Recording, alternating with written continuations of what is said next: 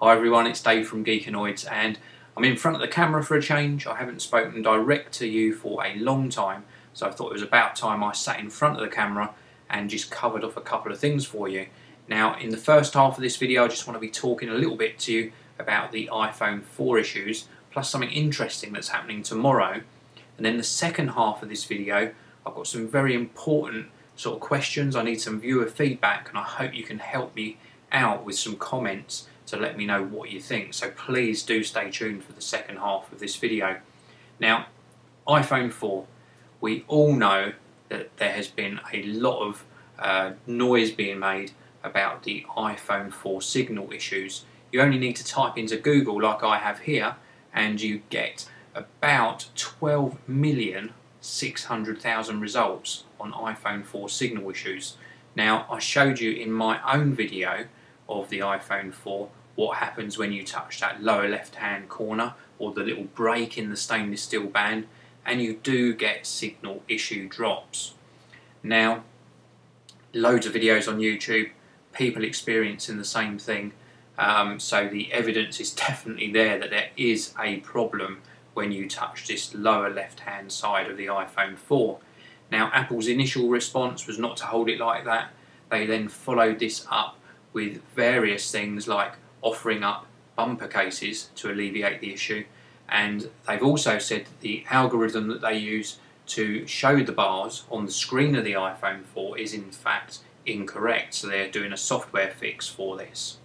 Well, Engadget brought something to my attention this morning, and that is that Apple are holding a press conference tomorrow at 10 AM Pacific time, so that's going to be around about 6 PM UK time, and they're going to be covering off some iPhone 4 announcements.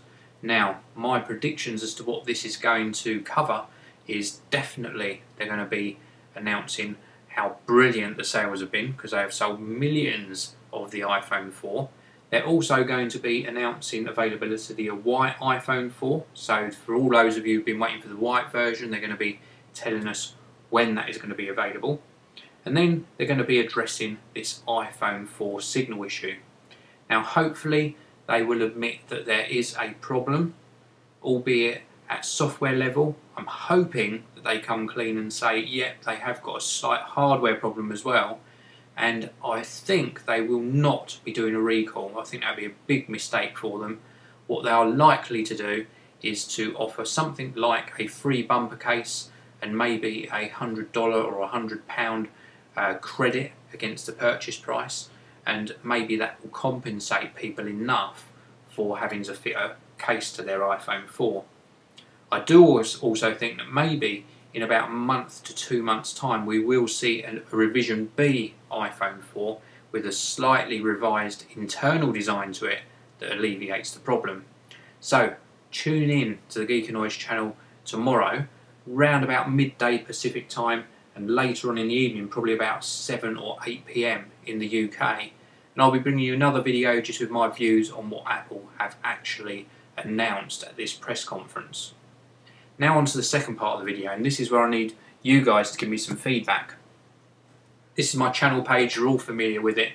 I upload a lot of videos to YouTube, over 500 videos on there now and over 8,000 subscribers, so thanks very much to everyone who rates the videos, who comments, and also thanks to everyone who subscribed to the channel. It really does help me out a lot. Now, the question I've got for you is a little bit difficult. I mean, I've been mulling over this particular thing for a couple of weeks now, a lot of sleepless nights not knowing what to do. I've been actually considering recording an extra 4 premium videos, so maybe videos that are a little bit longer and give some more in-depth views into the tech world, maybe some interview based videos, and just something that gives you a little bit extra value. Now, these 4 premium videos, I want to just propose to you 2 ways of me doing it, and just give me some feedback, comment in the comments below and let me know what you think.